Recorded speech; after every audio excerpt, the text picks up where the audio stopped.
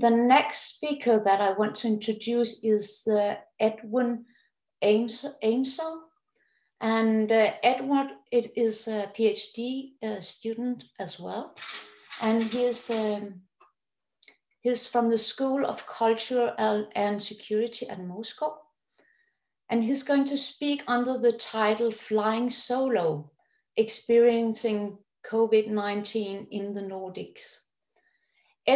We invited Edwin to speak and to open our eyes for perspectives about making a home, being on transit, coping with fear, and retaining hope.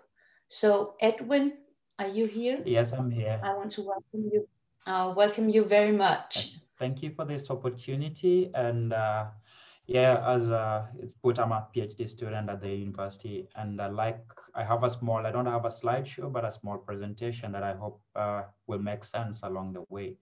So as it is, it's titled Flying Solo, Experiencing COVID-19 in the Nordics. As a hectic fieldwork year came to its end, I looked forward to being the other in an academic adventure that so far promised and delivered frustration, loss, near-death experiences, hope, and desire in equal measure.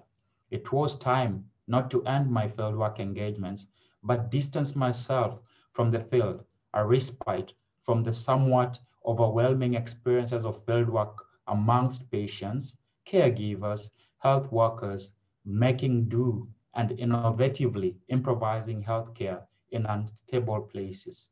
However, for many of my interlocutors, notably patients, with their generally diseased bodies, the cruel ends were inevitable.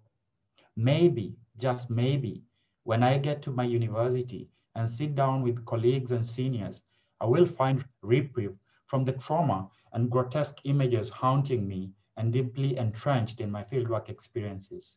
Maybe, just maybe, I will be able to get to understand how well to articulate these experiences. I convinced myself as I prepared to leave the field, where a utopian health agenda, translating and localizing global political commitments in health, promised to inspire my academic endeavor and voice historically embedded health inequalities in access and affordability. As I made my plans, news of a new strain of coronavirus, COVID-19, with its origin in Wuhan, China, diffused through the mainstream media and social media to East Africa. Just like the majority of the publics, I construe the pandemic as being far away and the perceived risks and its extensive reach and alterations to the social fabric as we knew it, a distant concern. Oblivious of the near future that COVID-19 will bring, I moved to my primary institution, my new home, a home that I had come to experience, be it for a mere 6 months before being hurried off into the field. I was, after all, a beneficiary of an institutional funding and deliverables paramount in academia. However, in the short span, I had met, interacted, and enjoyed stimulating academic conversations and connections that spurred me on and reassured my status as an eager junior researcher. It was an enabling environment where cohorts and seniors alike encourage one another through formal and informal discussions.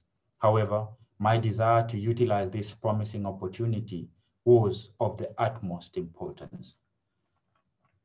On arrival, the pandemic that I had construed as a faraway concern was beginning to take shape as transnational mobility that had ironically enabled my academic adventure was responsible for its rapid transmittability.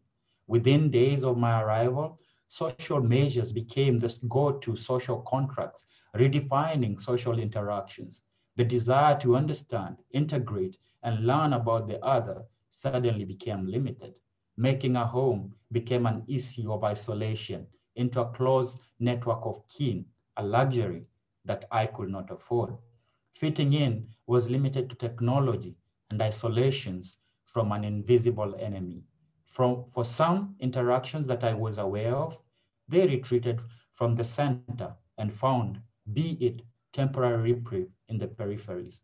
Colleagues, a luxury that I had, suddenly reduced significantly, and the temporal nature of our contractual engagements with the institution meant that most connections I had were on fieldwork, finding their way back, or simply engaged in the transnational mobility that academia offered to meet their academic requirements. Personally, I could not leave. I was on borrowed time, and my presence here was to actualize and fulfill the contractual demands I was signatory to. I need to utilize every window of opportunity to meet my academic schedule, for I am but a cog in an industrial machine. I have to galvanize my individuality for success. I have to simply desire the otherness to stimulate my resilience. Besides, back home, the pandemic was beginning to unravel. Close kin and interlocutors were falling prey to the pandemic as the customary politicization of the pandemic made it an unwise choice. Could I go home and mourn? Well, what good could come of it? Do I let my fear, anxiety, loss, and frustration overhaul the need for completion, a mark of success in this uncertain future? Do I sit back and forget the temporal status and contractual agreements that are somewhat ironclad? Do I forget the reality of the reception I received where doubt was cast by the bureaucratic apparatus from the get-go? Do I forget similar doubts which are not so distant memories in my new temporary settings in other parts of the Nordics? Do I forget the lonely path I am on? No, I need to be keen. I need to turn fear, anxiety, frustration, and loss into hope, ambition, desire, and aspiration for success. This will not be a proper reason I have learned my lesson. I have to be vigilant and deliver. Besides, I am but a cog in an industrial wheel, a wheel that will not stop moving, a wheel whose efficiency and effectiveness is measured by resilience and productivity. As the Nordic society enters into social contracts, as Dr. Tedros puts it, with its publics, I should not be blind to my position and the temporal nature of my presence and benefits of these strong welfare-based societies. I need to prove myself by delivering to stand the slightest of chances to fly again. Currently, my short haul flight is about to touch down, and the watchtower and the pilot have to adhere to a schedule. Detours and rerouting are uneconomical options for economy class passengers such as myself. I need to do it for the dreams of an illiterate woman, not by choice but by design, who's grateful to have against all odds her seed make strides for a better life. After all, education, she knows, is the greatest equalizer in an unequal world. I need to forget about the uncertain future that COVID-19 conveys and the bureaucratic absurdities I experience as I move through the Nordics, where doubt in my credential is a constant reminder that I, I am on borrowed time. I am flying solo. I am the other, a possible intruder, and I have to weather the storms. I need to actualize academic success for the interlocutors as well, my people, and make meaning of the time spent on Nordic taxpayer funds. I have to actualize the aspiration of the hopeful and anxious communities of mothers who have inspired me through their collective desire to raise me as their own, a success story. I cannot afford to fail. COVID-19 is nothing but an excuse to me, despite its cruel realities, and I cannot afford to break down. I need to keep walking. Time is of the essence. Thank you.